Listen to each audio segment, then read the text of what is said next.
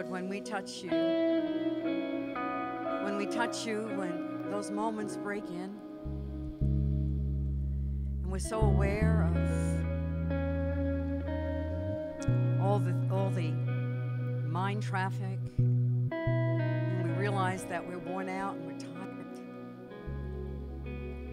we're desperate, we're depressed, we're discouraged, move down the list, Lord. And we just thank you for those moments where you break in and life comes to us and everything looks different. Everything looks different. We look different. Our circumstances look different. Everything looks different because you're in the middle of it. Lord, we're not interested in a religious meeting this morning. We want to meet with you. We want to meet with you. Lord, we want to touch you. Just like the writer of this song. We don't want to just come and sing songs like this. And we don't want to touch you more here with the saints than we do at home washing dishes. So Lord, this morning, I just want to believe this morning for every person in this building that you are going to speak, you're going to have a word, you're going to touch, you're going to say something, you're going to touch every person in this room as we meet in these next minutes. You're the only one. You know every one of us. You know what we were thinking about when we put our head on the pillow last night. You know all the list of things we're trusting you for and all the things that irritated us yesterday and all of the fears we have, and you name it, Lord. You know us. You're a person. Please forgive us for treating you other than a person. I wouldn't really be happy with my closest friends treating me the way we treat you sometimes, Lord. You're a person. You know us. You're not far away. You're on the throne, and you're in us, on our throne. So this morning, Lord, more than anyone, we need you this morning, Lord. We need you. We want to touch you. We want to touch you. Touch us this morning, Lord. Speak to us. You don't just talk to us in a mass like a mob. Every one of us, you know personally. You know exactly what classroom we're in, what book we're up to, and how we did on the last test. And you're here, Lord, this morning. We want you this morning, Lord. And if we don't want you, then we want you to give us the power to want you. That's what we need. We need you to do it all, Lord. We need your life this morning. So we bless you for it. And we thank you. Now we're going to believe you for it, Lord. Amen. Amen. You may be seated. Amen. You may be seated. All that buzzing going on over here this morning was, hey, can I get some guys to kind of, this isn't so hard to do. Oh, how come James always makes it look like it's a big deal? Whoop. James and Meg are a little further up a little bit, I think. James and Meg are getting a little quiet time this weekend together. They need it, so that's good. So we were buzzing over here because we expected 10 people to show up to church this morning. We knew with vacationing and a number of reasons, and then there was reports, ice, not ice, whatever. So we were kind of like, well, we'll just get in and we'll see if there's 10 people. We'll just have the Lord's table and we'll somebody's phone's up here, and we'll go home. So I don't really know exactly what's going to happen this morning. Those of you who've been hanging around for a while, know me a little bit, know that that's true. It's so true. You know, this morning, I don't really want to talk to you as a pastor. I'm so glad to get rid of that title. You have no idea. I feel less and less, more like a mother and a grandmother to you than I am pastor. So this morning, I really just want to kind of do that. I want to just share my mother's heart. Again, I don't really know. I didn't know how far we were going to go. I was really, Joe, we had some night last night, right? If those are demons, I don't know what they were, but boy, it wasn't easy. It wasn't easy. So, yeah, I got to change something here for me. This doesn't work. This doesn't work. I'm going to have to get a stand-up desk for me here, Poppy. I need a stand-up desk. Is there I took that other stand-up desk home. Yeah. So I'm going to need, I thought I could see my iPad good like this, but then we don't put my Bible. Yeah, let's pull that over if you don't mind. Will that hold the Bible? Yeah. Oh, it moves, Joe. You know, Joe, you save us all the time, Joe. Thank you so. Oh. Secret compartments. Does James ever do this? Thank you. Does James ever do this? I've never seen him do this. Well, he doesn't know either. Joey, he doesn't know either. Make sure you tell him.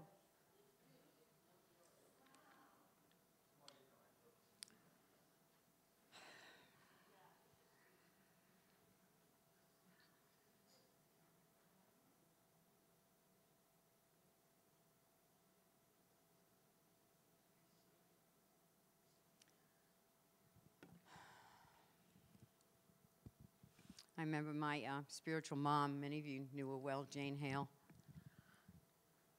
She'd get up to the podium sometimes, and she'd be waiting on God, and she'd just, you guys remember? She'd just look up the ceiling or pray for 10 minutes, and we're like, oh my God, I'm so nervous. I don't want to do that to you. I don't want to do that to you, but I am her daughter. I am her daughter.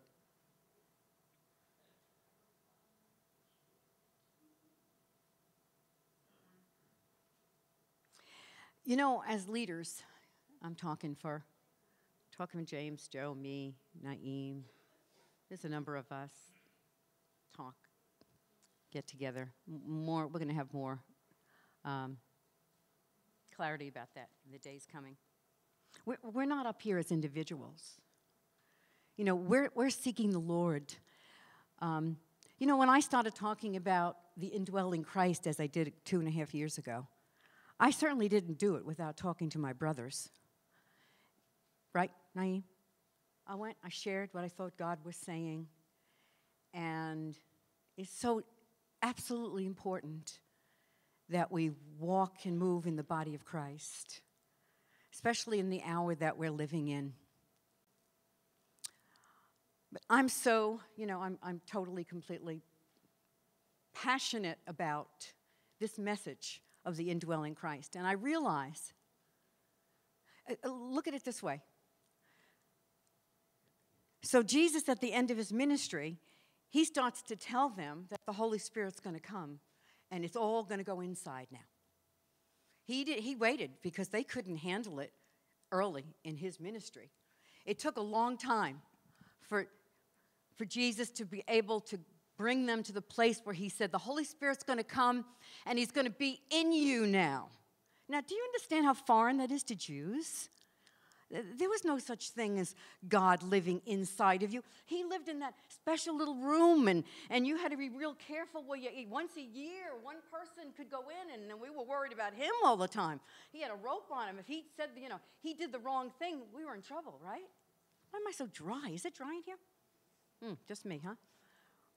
Yeah, I'm good. I'm going to need one of those. Thank you. Thank you, Natalie. Thank you, Nan. So think about that. So now the big fight goes on. Look at Galatians. Now the Apostle Paul is the one. God didn't go to the 12 disciples or the 12 apostles, didn't go to them. He goes to the craziest, most evil guy you can think of. When you think of Saul of Tarsus, I mean, the rest of the Pharisees weren't as crazed about the Christians as he was. He was crazed about these Christians. He was so incensed about this message, about this man that they were treating. The Jews wouldn't think of looking at a human being and saying God. And this crazy guy had the nerve to tell people he was. Can you imagine? You know, when you come to know the Lord, the first thing you learn is he's not who you thought he was. He's not who you thought he was. And getting to know the Lord, you know, that's the topic, isn't it? Getting to know, let me make sure I come back to that again about the internal rather than the external. Getting to know the Lord. The church is really confused about this because we talk about the knowledge of the Lord. Listen, in the garden there were two trees. It was the knowledge of good and evil, and it was life. You see, there was always going to be knowledge, but your knowledge would come through life, and it would come through intimacy, and it would come through relationship. It wouldn't come from an independent you that would have your own knowledge. Does that make sense? Knowledge apart from your intimate relationship with Jesus is dangerous. Is dangerous. That's why half the church is fighting with the other half of the church, right?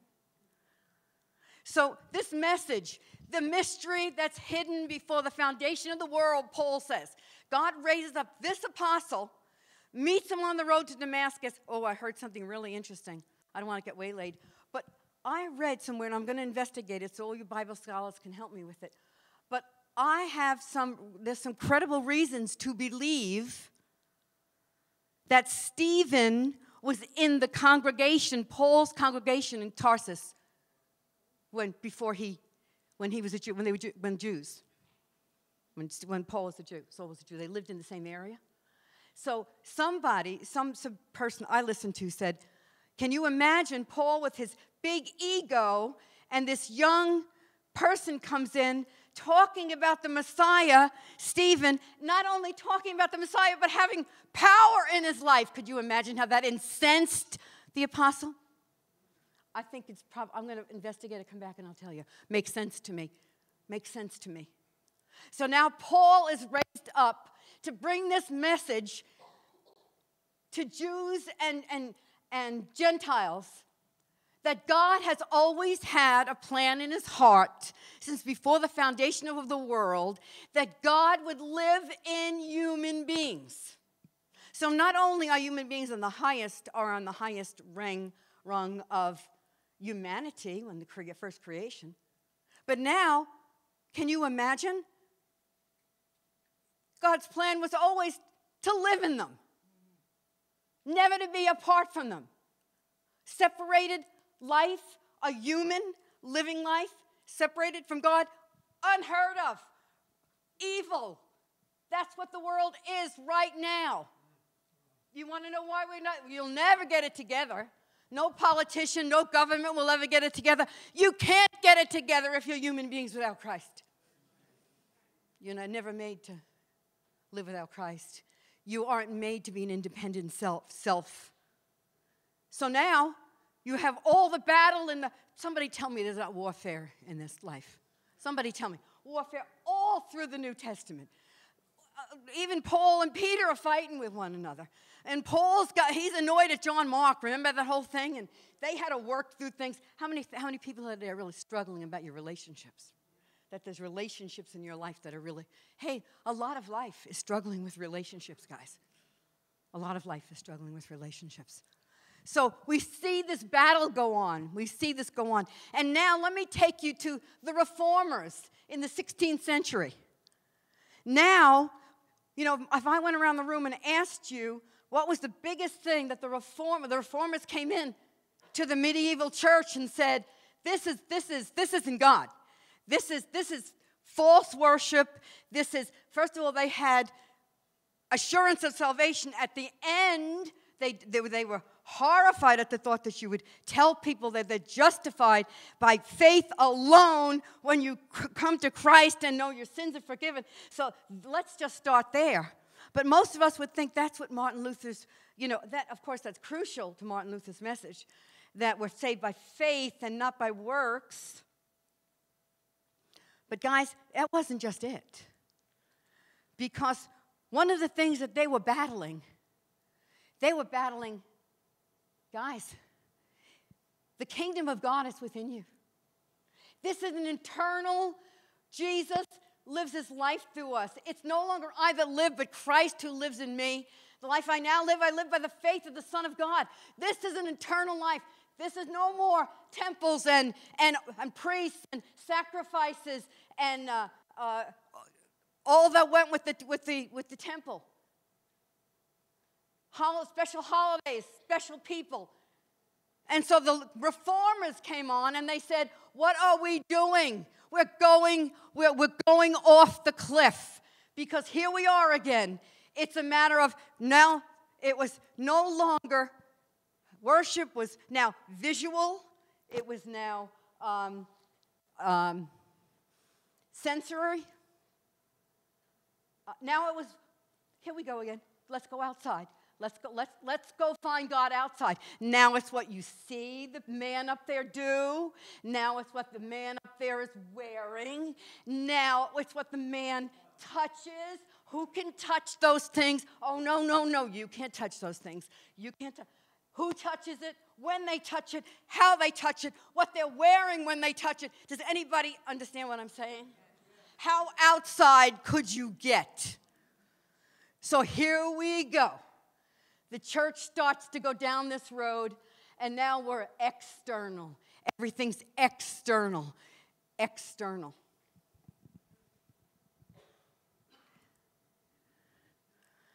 Evangelicals are doing it. We're doing it ourselves. Now, we watch the choir, the medieval church. We watched the choir in their different garb, and they didn't sing because the choir sang, right? It wasn't congregational. It wasn't participatory. It was, right? It was, you belong there, and we belong here, and you have to go through us for everything. Religion, it's called. Let me ask you a question. You know, religion, I'm probably throwing so many people crazy about the word religion. Religion just means you're doing by your own self-effort what you can never do, that you need the life of God to do. You can't save yourself. How many know? How many know you can't save yourself? How many? You can't save yourself from your sins. How many know that? So why do we think that after I got saved from my sins, I can now live a life all by myself? So we're taught that, you know, we're forgiven of our sins, but we're not taught anything about how to live life. Live life from the life.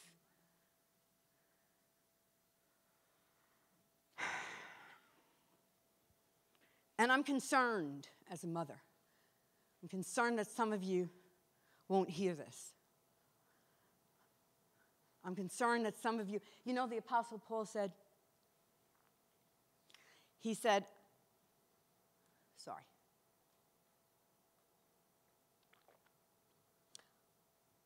I decide, I forget the adverb in there. I choose to know nothing among you except Christ and Him crucified. So why? If Christ is everything is going to be summed up in Christ. If everything's going to be summed up in Christ, this isn't really about us first. This is about God getting His plan. It's about God getting what He wants. What was that before I said that? I went off track. Yeah. It's about His life. And we and the church, the enemy and the warfare, religion. Listen, you had the prodigal son, right? He took his inheritance and went out and sinned up a storm, right? He went out and sowed his oats. Yeah, well, we call that bad. He was a bad kid, right? Yeah, well, then you got the elder brother who was better than him, right? He just stayed home and was self-righteous. And his picture of his father was worse than his brother's picture of the father. But it was going to be by his self-effort. And he was looking, the young son was looking to a dead world to give him what he wanted. But the elder brother was looking to a dead self to give him what he wanted.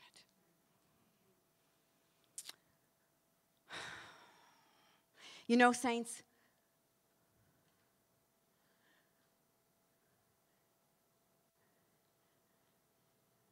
So it's the flesh and the spirit. It's such words that seem like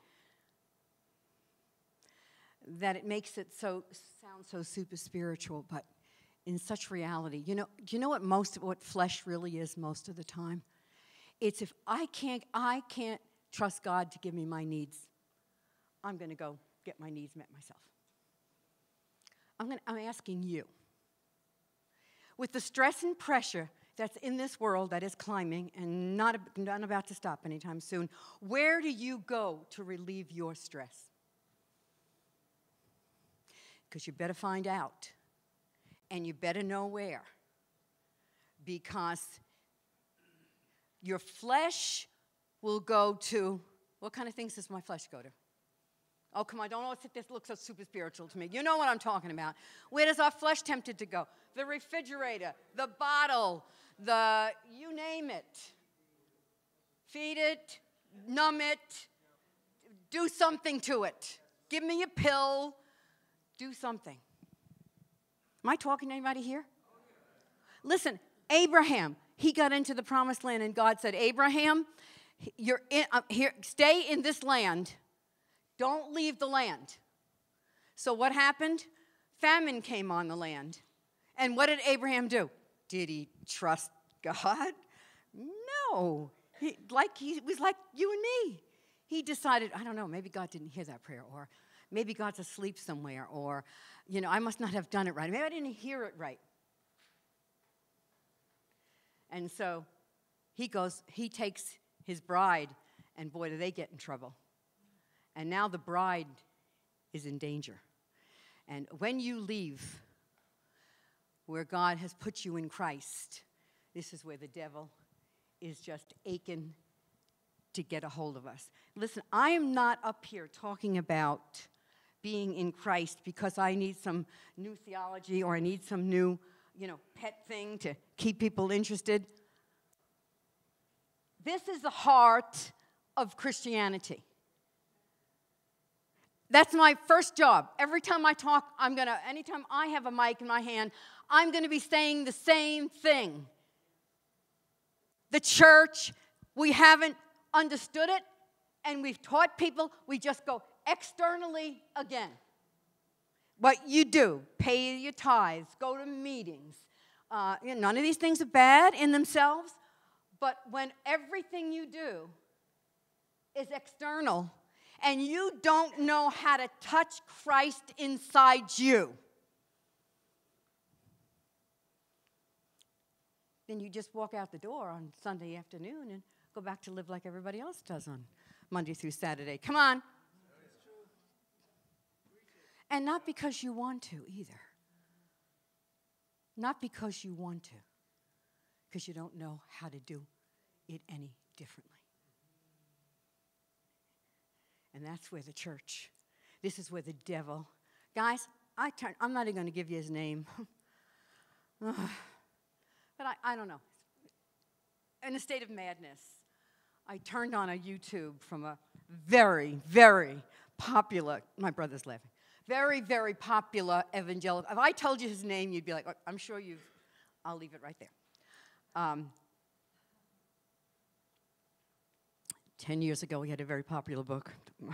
Okay, stop it right now. Guys, I was horrified. You know why? Because he was talking about changing your thoughts or changing your feelings. He talked about, one week he talked about this and the other week. You know what? I was so incensed after I got away from it, I kind of don't remember it too clearly. And he talked about what would Jesus do. Remember the bracelet? He actually was teaching this. Well, in this situation, what would Jesus do? Would he do this? And I was like, here we go. This is the message that we've gotten. What do you mean, what would Jesus do? Sometimes I'm looking for his life inside of me. He shocks me a lot of times when he lives through me in ways I never expected him to live through me. I have learned more about the Lord. My knowledge has come from watching him live through me. And say like, why are we doing that? Or change my feelings about a person or a thing. and you realize how real he is inside of us, how real his life is. You know, looking at Luke 21. No, I didn't want to go there. How about Jeremiah 17? How about Jeremiah 17? Blessed is the man who trusts in the Lord and whose hope the Lord is. For he shall be as a tree planted by the waters, and that spreadeth out her roots by the river, and shall not see when heat comes. But her leaf shall be green, and shall not be careful in the year of drought, neither shall cease from yielding fruit. Psalm 1 tells us the same thing about a tree planted by the waters. What are they talking about? They're talking about that. He's talking about no matter what the circumstances are, whatever is going on around this tree, if it is a tree that has roots into tapping another source underneath, if its roots are grounded and rooted into something else, then no matter what's happening, whatever drought is going on around it, its leaf will not go dry, and it will still bear fruit. And Jesus, what did he say? What did he say? Come to me, and he said, out of your belly shall flow rivers of living water. Guys, we can't just live just having an intellectual relationship with Jesus. We've got to know him, and we've got to know him in our spirit. We've got to know how to contact him in our spirit.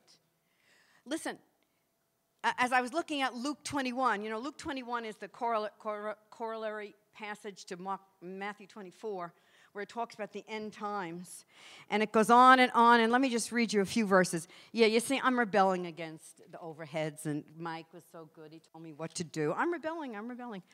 I wish people had Bibles in their hands. Sorry, I do, but I guess I'm old enough to feel that way. And he's talking about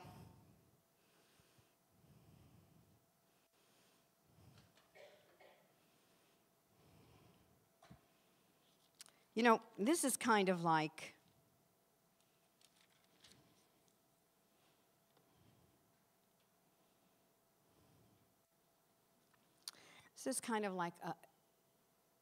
a PS to Pastor James's messages these last weeks.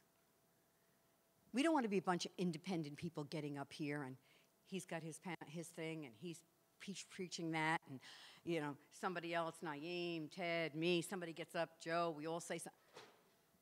What is the Lord saying? That's the point. And I want to say that as we listen to the pastor talk about the revelation and all the different views there are about it, and how mesmerizing it all is, and all that's goes on with trying to understand the book of Revelation. I have spent 50 years trying to come to my own conclusions about it. But the Apostle Peter says, 2 Peter, he says, in light of all the things that are going to happen when the earth and the heavens are removed, what kind of people ought we be in light of all that's happening? And that's my question to us this morning. In light of all that's going on in the news, in light of all that's going on in the world we're living in, what manner of people ought we to be? And he goes on to say, and see that you be found in him at peace. Now, I don't know about you, but I spent a whole lot of my Christian life knowing about peace, but not really understanding much, and not really, how do I put it, not always identifying what peace felt like. Part of this is really an introduction to my next Wednesday meeting next month, because we are going to talk about how you touch God and what peace is, and how absolutely essential it is that we know. Do you see, guys, not all your emotions. We have fallen emotions that we have cultivated from our fallen life, from our flesh. But do you know what the emotions we're to be looking to live in? The fruit of the Spirit. That's his emotions. That's his emotions. Not only the fruit of the Spirit, but his nature. So the other day I got quiet, and I sat down, and I went before the Lord, and I went to touch him in the Spirit, as we're going to talk about next month. And I had the most amazing sense of the Lord's comforting me.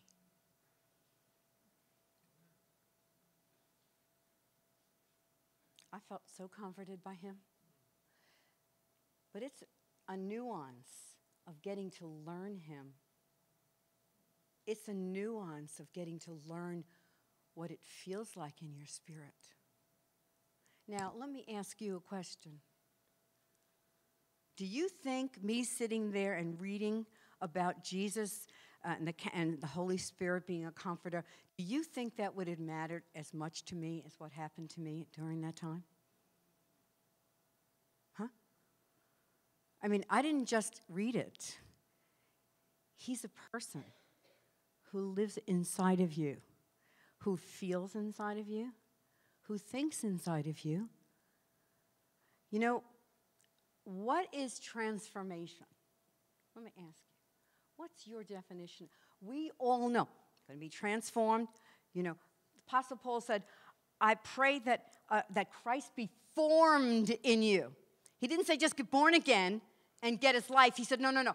I'm praying, I travail, actually, he said, until Christ be formed in you.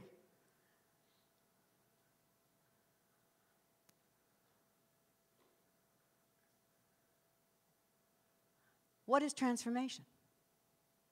Unfortunately, from a lot of the circuits that we come out of and the churches that we've touched and a lot of our roots, which I have to say,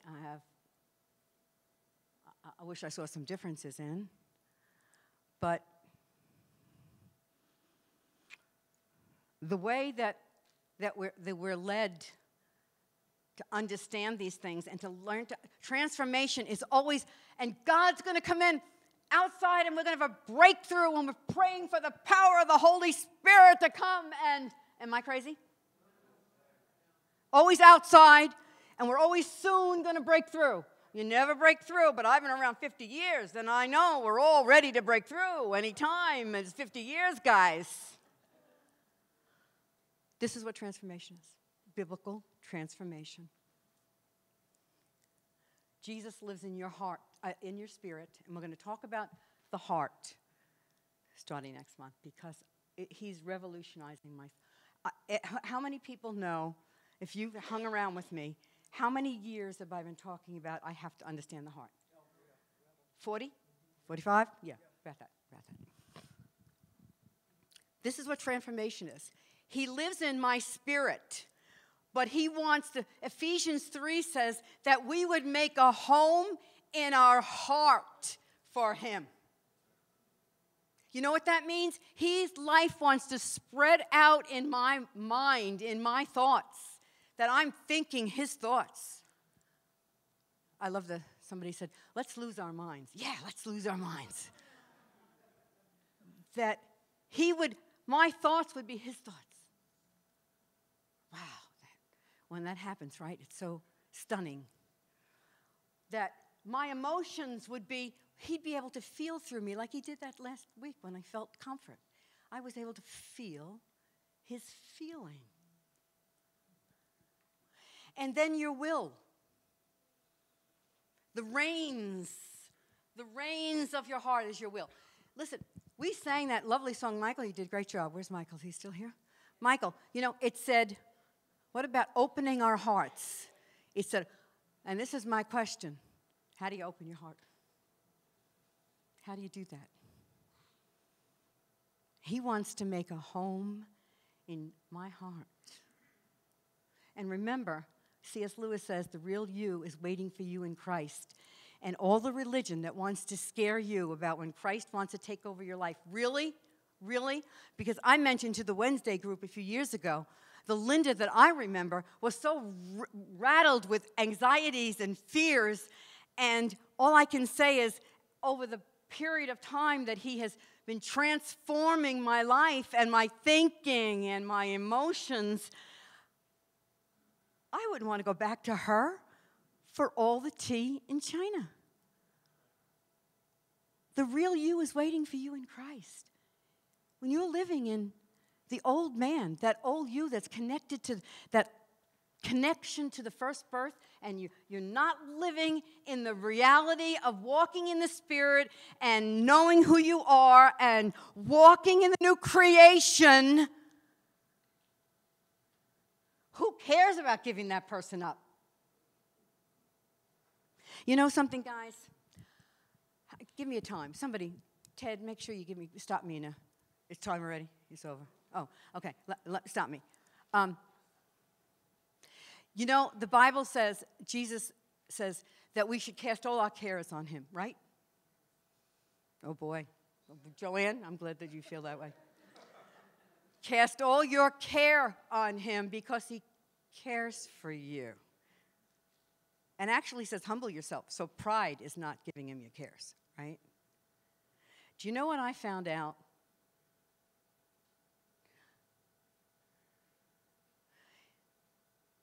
My biggest burden is Linda. Your biggest burden is you. Not the devil. It's not you, honey. It's not you. Despite all the things I've said, I'm so sorry. Type. It's on tape. I don't think, and maybe you don't understand what I'm saying, because it takes experience to understand that. Like, for instance, you know, you've got your soul and your spirit. You know, like Peter with his soul is on top of the Mount of Transfiguration saying, oh, this is great. We really belong here. This is wonderful. Let's build a building here. And remember, there's a voice out of heaven that says, Peter, shut up. Listen to him. If you let your soul lead your life emotionally, mentally, or in any way. So yesterday, I was having a little battle with my soul and spirit yesterday, getting ready for today. And, oh my gosh, the gospel, the gracious God that we have, the freedom we have in Christ. Once I stopped and said, oh, wait a minute, what? She's not my problem. She's your problem. And you better get the girl together. Now, you may laugh at that. But I ought to click my heels after that. It comes back to me sometimes. When I'm worried about something, when I'm stressed about something, oh, listen, thank God you got rid of this girl, Lord. That's all I can say. That's not who I really am, Lord. Who I really am is you in me. Now, this is what I want you to know we're going to be talking about next month. Joanne, you remember. One day I was up in my bedroom in some sort of emotional pain. I don't remember what it was. I would tell you. Maybe. I don't know. But I remember being in such... Listen, I'm going to give you information that's going to tell you that you don't just have a mind here. You have a mind in your gut. Did you know that? That we are literally made, when a baby's born, there's a cutoff. I'm going to let you read it. There's literally, we wonder why we have so much of our stress in our stomach, because there is a mind here too. We're going to talk more about that. So one day I was in a lot of pain, in my emotional pain in my bedroom. And don't ask me, because it had to be Christ that just took over, because I never thought about it. I didn't try to figure it out. I didn't know what my theology was. I walked out of that bedroom and I said, and get out of my stomach right now. Joanne, you remember? And the strangest thing happened. I had instant peace. Okay, you can either walk out of here and say, she's a loony, now that's it, she stepped over the line. I'm telling you, this is your spirit, and we don't even know where our spirit is. You know where our spirit is? Right here in your belly. Out of your belly shall flow rivers of living water. And in case you think I'm making this up, I'm going to give you tons of scripture verses that are going to tell you about bowels, and it's going to tell you, where do you think the spirit is? If I were to ask you right now, just answer yourself. You don't have to tell me. If you were to say right now, where is the spirit live in you? Some people here, my heart. No, not this heart, guys. Your heart is here. Your heart is here with the Spirit. I'll give you scripture verses after scripture verses after scripture verses. People think it's all, the Spirit is here. Well, of course, your spirit takes over your whole body. And so he is affecting all of you. But no wonder we're so confused about how to connect with God. How to connect with God. Can I tell you, it could be made so simple. It's going to floor those that are willing to come in with an open mind. Learning to connect with God in your spirit. So it's a face-to-face. It's a contacting him. It's not just a cerebral thing. But since my mind is connected to my emotions, I'm not throwing out the mind at all. Thank God. Thank God for the Baptists that have thank God for the people that have held the ground. For the Word of God, the Word of God is our foundation. And once we get off in some crazy prophetic nonsense where everything is about visions and words and we're off the Word of God, let me out of there. But that does not mean that having the Word of God, you don't need the Holy Spirit as well. I don't know, you all look so strange. You all look you're all processing, right? Well, really, what I'm here to say is, I want us to, the kingdom of God is within you. So don't you think, if Christ lives in me, don't you think that should be the actual greatest emphasis that the church should be talking about? Hello? So when I listened to this brother the other day, and any unsaved person could have taken what he said, and it would have helped them. It was totally the soul. It was totally just about how you change your thoughts. Well, any unsaved person, you don't need a spirit life. You don't need Christ inside of you to know, to say, I want to change my thinking. That's why people are sitting on therapist couches all over, right? But we're not just a soul. We're not just a mind. We have a spiritual life. And that's why Romans 8 is the absolute pinnacle of the whole Bible, if you ask me. It's now the Spirit-filled, the person, the treasure in the earthen vessel. It's learning how to walk in the Spirit and have your mind set on the Spirit, which is life and peace. And do you know when your mind leaves that? Do you know what it feels like in your life when you're out of that? If the Spirit in your mind is life and peace, don't you think we ought to be people who are conscious of, I just slipped right back into the flesh just now. So this is what I'm saying, guys. Just as somebody who cares about you, you have a decision to make. And I mean this from the bottom of my heart. You've got to decide if what I'm telling you is the truth. Because there's no middle ground with what I'm telling you. I'm saying that knowing Christ's indwelling life in your life, knowing how to follow him, knowing how to hear him, knowing how to be led by him is the most important thing. Nothing else in your life is more important. And Luke 21 says, in light of all these things that are happening, let me read it to you. Let me read it to you. And I'm going to close with this. Luke 21. He's talking about the end times where Pastor's been talking about.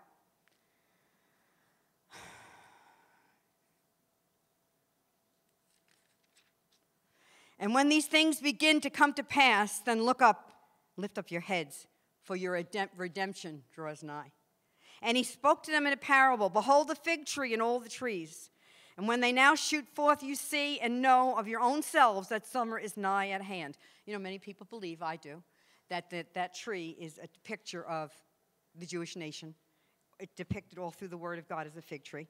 So likewise, when you see these things come to pass, know ye that the kingdom of God is nigh at hand. Verily I say to you, this generation shall not pass away till all is fulfilled. Heaven and earth will pass away, but my word shall not pass away. Okay, now this is for us. And take heed to yourselves, lest at any time your hearts be overcharged with surfeiting and drunkenness and the cares of this life, and so that day comes upon you unawares. For as a snare shall it come on all them that dwell on the face of the whole earth. Here we go. Drunkenness. What does that mean? It means you're looking somewhere else for relief in the pressure. Why do you think, saints, why do you think everywhere you go they're talking about mental health? Why do you think everywhere you sit down with a nurse or a doctor, they say, now, have you been depressed? Have you been thinking of taking your life anytime recently? When did we ever ask people these questions? When will we ever ask them? Do you think this is going to get better? It isn't going to get better. This mental health crisis is because God is allowing humanity to be seen in the light of reality, what it is without Him. You think you can do without me? There you go. Have at it, guys. Because you know what? If He didn't do it, then we'd all turn around and say, well, we didn't know. There'll be nobody who'll be able to argue with Him. Do you think that he's so sweet? So this is my word to you today, and to me, starting with me. The cares of this life. It's Mark 4 when the seed is planted. You know the seed that's planted? The seed that's planted is the revelation of Christ in you. The seed that's planted is now who you are in Christ. You are holy, you're beloved, you're justified, your sins are forgiven. This is the New Testament Christianity. You are the beloved of God. Now, when that seed wants to germinate and take over your heart, the cares of this life, the birds in the air the powers around us who want to steal the revelation from us. And He wants you and I to walk out of here today and live just like any other human beings. Now listen, if you really have the Spirit of God leading you, I can tell you this from experience with my spiritual mother, the most spiritual person I ever met. She wasn't flaky. She was the most down-to-earth person you'd ever want to meet. We have a treasure in an earthen vessel. You still are earthen vessel. You're still human. If there's somebody who's so spiritual and spooky, run. Because Jesus was not super spiritual. The sinners loved Him. They couldn't even figure out in the crowd, like, which one is he? Which one is he? He's that. Oh, the one with the halo. Yeah. Yeah, you see the one over there? The angels, the archangel, the light coming. None of that, guys. None of that. But it's a real life that you're called to, and I'm begging you. You see, with healing, and we're trusting for so many brothers and sisters in this place. See, I want us to see that physical healing, we're not just waiting for it to come out of the sky, which is a lot of churches. We're going to come, and the holy man, and he's going to lay hands on me, and I thank God. Listen, I want to tell you something. A lot of things that you're going on in your life, this is another whole message, so I got to stop. Things going on in your life right now that you're saying are problems. God is taking your heart out of the world. He's getting you to look to Him. And I hope you don't need a pig's pen. I hope I don't need a pig's pen, because God doesn't run after you in the pig's pen. He lets you go to learn your lessons, right? But He loves you so much. I don't mean it in a vengeful way. That's not His heart.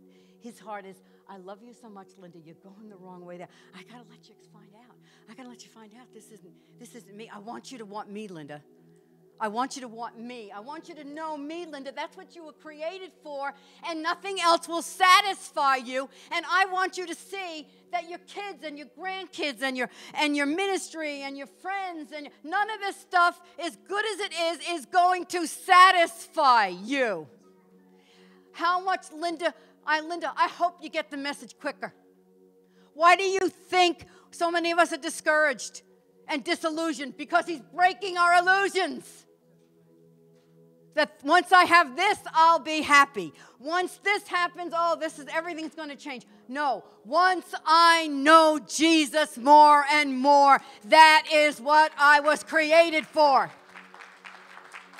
But his life is in you. His life is in us. He doesn't want us looking outside. Lord, thank you. Your perfect life, your perfect health, you are perfect. Your life. Your life that went through death. Death couldn't touch it. Resurrection means it went through death, and death couldn't hold it, so it came out. That's what resurrection life is. So if Mr. Resurrection, who went to the grave, and all the demons, and they couldn't hold him, and he came out and said to the devil, is that all you've got? If that life is in me, he wants you to know him in your healing. He doesn't want it to just be a thing, an external thing out here. I'm going to get a gift over here. I'm going to get healing over here and prosperity over here. No, Linda, I want you to know me. I don't want to give you a gift that's not in me. Can anybody tell me, is this making sense to you this morning? Okay, last thing, and this could be sermons all by themselves. You know the relationship problems we have? He puts your relationships to death. Did you know that? Because the cross and resurrection isn't just a one-time thing. It's the way God works. So you know what it means? You have a really good friend, and you have a bad time with each other. This never happened, Dana, because she's too nice. But you have a really bad time with each other. And all the things that go on when we're having a bad time with one another. But Christ is in it. And you come out the other side. And you've forgiven each other. You've whatever you need to do. Do you know what happens? Resurrection always means something's left behind. Resurrection means something dies that doesn't come out of the grave. So you know what happens? There's more of Jesus between you and I now than there was before. Before it was more soulical, and I needed you to all the things I needed you to be my friend for and to agree with me about things. But once you go through death and resurrection with people, husbands, wives, there's more of Jesus in the relationship than there was before. And you don't need the person anymore like you needed them before. So now you're free to love them. You let him go. Okay, I don't know if it's going to, well, whatever. But then when you come back, Jesus is in the middle of that relationship. Does that make sense? I want you to think about that because it's going on in a lot of your relationships and you don't know where God is and you're crying out and why isn't he fixing this? And some of it is he wants you to understand that. He wants to be more in the middle of that relationship than he has been. Because you're both wrong and you're both right. We could stay here for a long time, but we're gonna close. Do we have time for the table or not? Yeah, we do. Okay. So really, what this table means to me.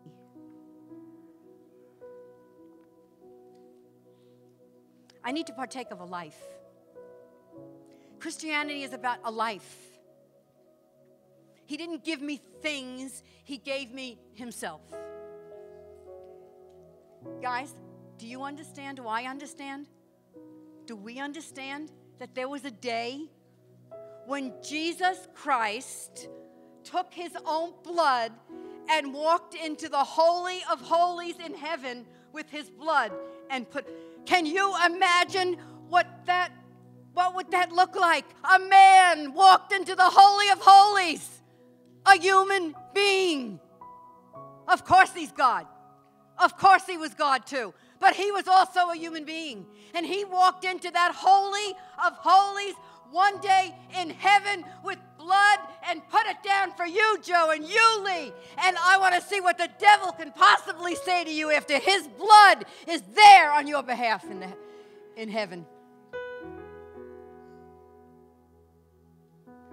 Can you imagine that day? There's a man in heaven. There's a man seated on the throne. A man like us, our brother. You want to tell me you're a nobody? Excuse me. You're going to tell me you're just nobody and you're just happenstance in your life and yeah, you're not going anywhere and you're not too smart, you're not too this. I'm telling you that you have been called with the high calling of God to know Christ and to live a life in union with Him. Maybe at the table today. Father, we pray, Father, for that revelation, that word coming forth from you, the word, your word, Father. You died to forgive us, and you lived to overcome for us. I walked through those doors this morning. When I tell you, I can't explain to you. I can't get 2 sentences straight. Joe, is it true? We were up praying at 3 o'clock in the morning. I can't begin to. I'm telling you, I walked through those doors and say, Lord, either you're living in me or I'm done today. How did He do? I'm serious. This isn't to put attention on me. It's to tell you I'm living this. And it's freedom. It was like, okay. And during the night, I got hit with anxiety a few times. And it's not anxiety so much like it used to be. It's anxiety because I'm so passionate about you getting this. And I don't want to lose an opportunity to get a chance to let the Holy Spirit repeat this to you. Please don't settle for a religious Christian life. Please don't settle for less than this. Please don't let City on the Hill just become a religious congregation. Let me tell you something. The church are only those who are touching Christ. The real church are those in touch with Christ. We get together for meetings. We're supposed to be touching Christ. We're not here just to talk and give nice sermons. And thank God none of us leaders feel like that. We're all on the same page. But this talks about you need another life. And that life is always available to you. In grief and in all of the areas of life. Lord, you took this from me. Oh, I got to stop because I have so many good things I want to say to you. Do you know that Jesus didn't just have you in Him the last few days of His life? He didn't just see you the last few hours of His life. Do you know that when He came to live in you, hang on, because if somebody doesn't get up and scream, I don't understand you, then you're not alive. Do you understand that when Jesus came to live in me, He brought all of His history with Him? When He stood against the powers, His freedom, His confidence, His trust in God, He brings it all in me. He brings it in me. When He could stand up to suffering, He brings it in me. Oh, you're the Spirit of Jesus, the Spirit that went through this already. I don't have to do this. You come to live for me, Jesus. Oh, thank goodness, because I can't live this. I can't do this, Lord. Oh, that's right. That's right. You came to live your life through me. Did that touch anybody in here? Because I could go right through the ceiling myself. He brought His whole history with you. What do you think when He walked into the Holy of Holies? It was Jesus with all of His history and all that He was in His humanity and His divinity and walked into that holy place. You can tap that life at any time. Jesus, I can't do this. I can't love this person. It's too difficult. I can't forgive this person. Oh, that's a specialty for Him. Forgiveness, Lord, thank you. You live in me, and you're the great forgiver. I don't have to do it. Oh, I'm so glad because I can't. Will you forgive through me now, Lord? Forgive through me, Father. I don't know what to say. I'm just passionate about this, Jesus, and I'm passionate about this message because it's the real gospel, and I want you to be passionate about it too. So now we're gonna.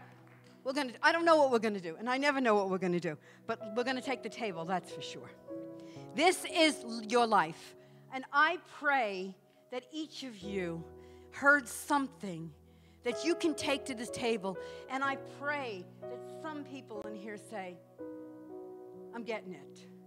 I got to learn to live. I've got to learn to live this life, learn to live with Jesus, live out this union. Abide in me, and I in you. The cottage, the little cottage in the storm. That's being in Christ. He put you in Christ. Stay in Christ. Abide in me. Don't come out. The devil wants you to feel separated. You're not you with Jesus. Come on, Linda, let's talk. Remember, I think you should really be worried about this. Take a look at this going on in your life.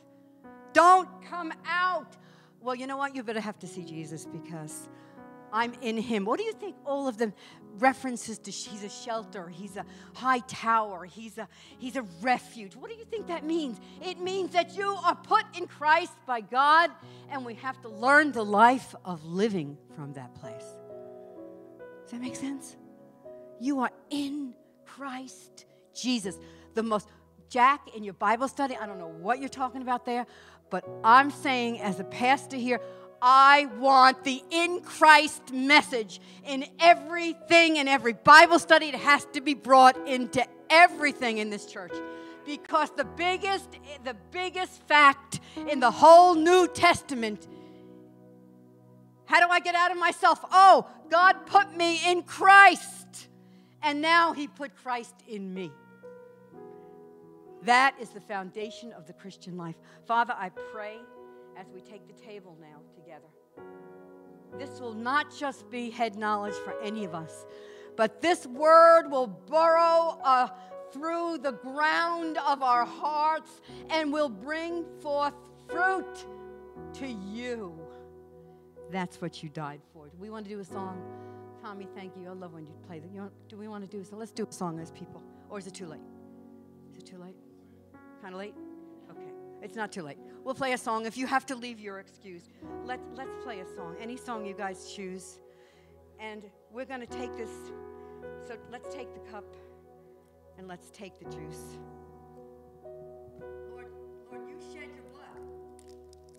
Not just to forgive me of my sins, although, wow, you did. But you came to redeem me and get me back to your original purpose, that I would have this life with you, and that I'd be redeemed from the land of the enemy, powers of darkness, power of sin. You see, Jesus came out of the tomb. Sin doesn't work. Sin has been found out. It's just a big flop. It's been exposed. Sin looks so big and it looks so powerful. It's just a big nothing. It was defeated on that cross. And Lord, we thank you as we take the wafer. Your body, everything was put into your body. You needed a human body, and it was all put in to your body. And so when we take this cup, when we take this wafer, we thank you. We're taking your life. This is us. We're not back in the medieval church thinking that this is really your body and blood. We don't believe that, Lord. But we believe this is us. There's a spiritual transaction where we are declaring, I'm living from another life. I'm living from your life. Let's take it together.